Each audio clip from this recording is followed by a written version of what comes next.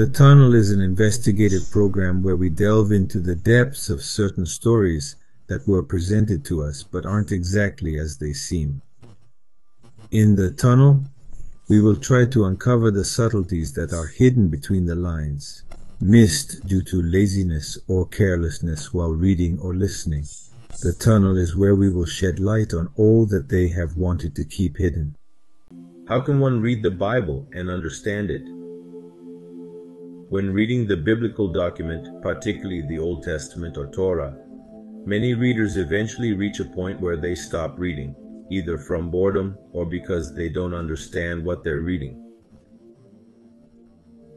They see too much incoherence in their reading and even contradictions with the God who is presented as the single and only real God. Why does this occur? The translations we tend to have at home, available to us, are completely manipulated and adulterated in terms of the language used within them.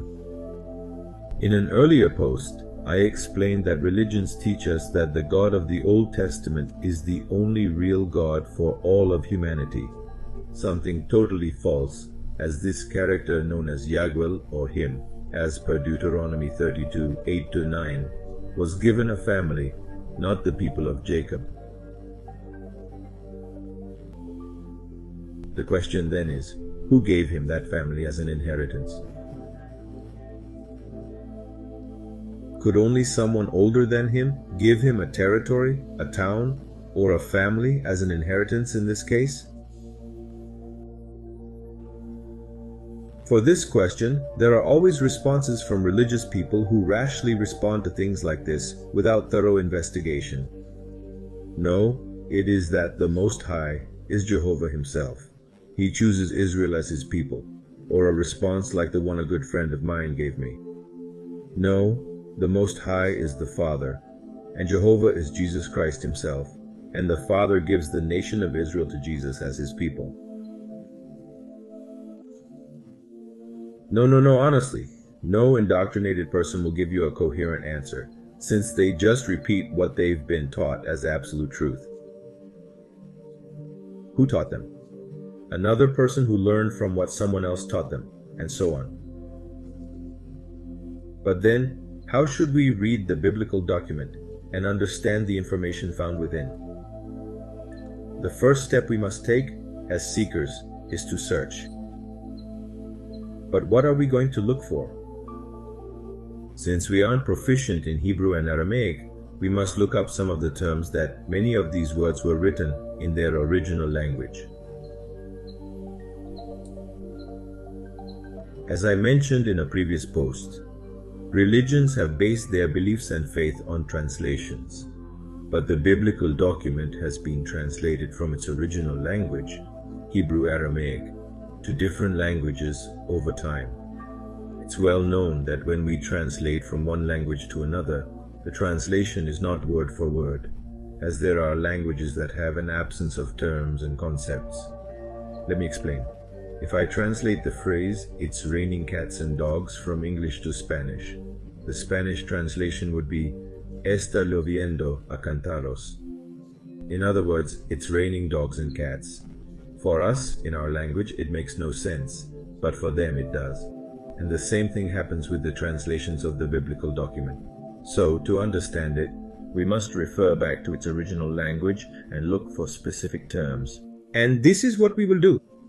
Where we find the following words, we will replace them with the original ones, and thus we will understand better, and the reading will become much more coherent. For instance, where it says God or gods in the biblical text, the word that would go there would be Elohim, which is a plural of El or Eloha, and comes from a Hebrew root meaning strength, ability, and power.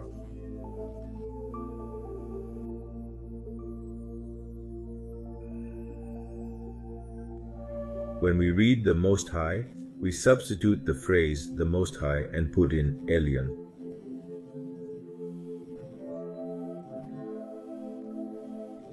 Elyon means the one who is above. We can see this in Deuteronomy 32, 8-9.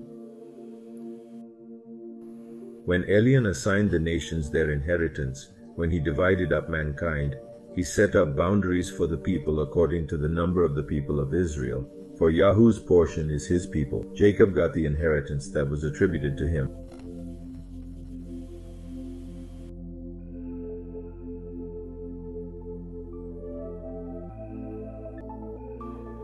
When we see the word the omnipotent, the word that we should substitute and put is Chadeh, which means Lord of the steppe or the mountain. For example, this is found in Genesis 17:1, where we see the word the eternal or eternity. The word corresponding to that is, the real translation is world, and can refer to Don Olam, which means the Lord of the world. But in biblical translations, they interpret it as the Eternal One.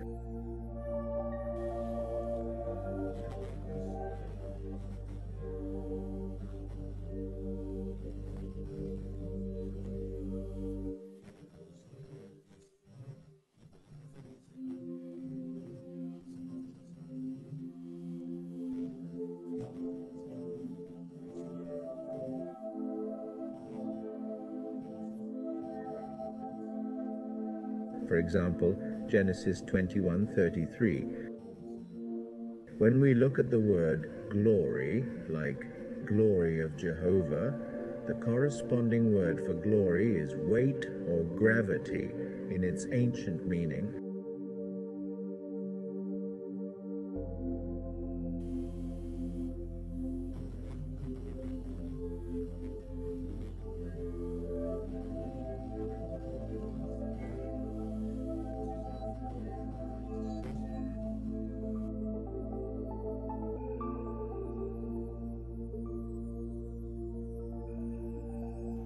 It currently means respect. Religion has replaced the word kabbat with the word check. This check word is not found in the biblical document. It has been placed intentionally and given meaning to religious people as the place of rest.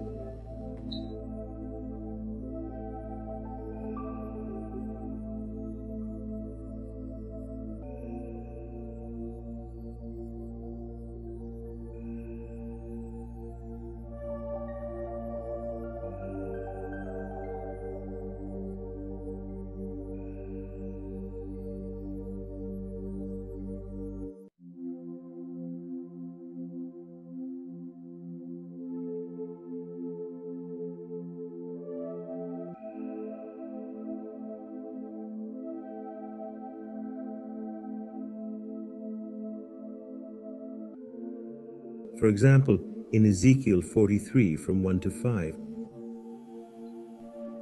Then he took me to the gate that faces the east.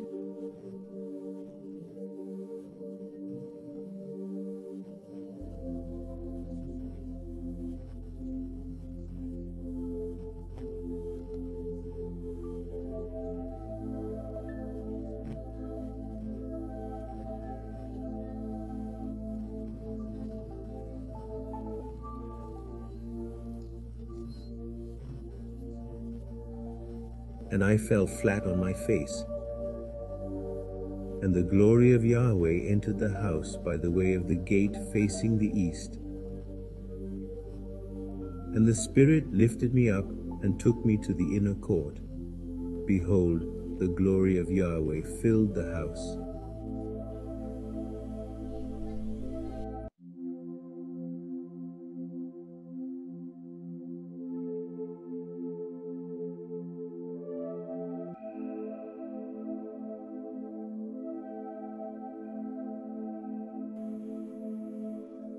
Wherever we see the word angel, the corresponding word is malak.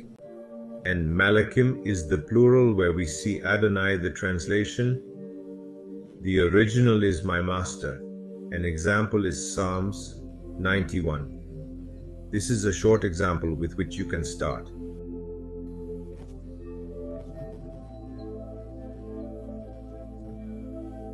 This way you will be able to understand the biblical document a little more. Of the history of this town and the technology that They used these Elohim that in reality were not just one.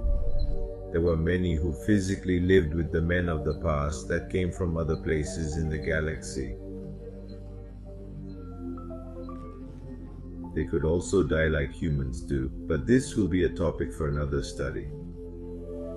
If this information was useful, give it a like so that YouTube can get this information to more search engines, and also share this video.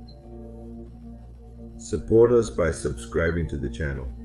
Ring the bell so that every time we upload a video, you'll be notified. We will wait for you in the next video. Greetings.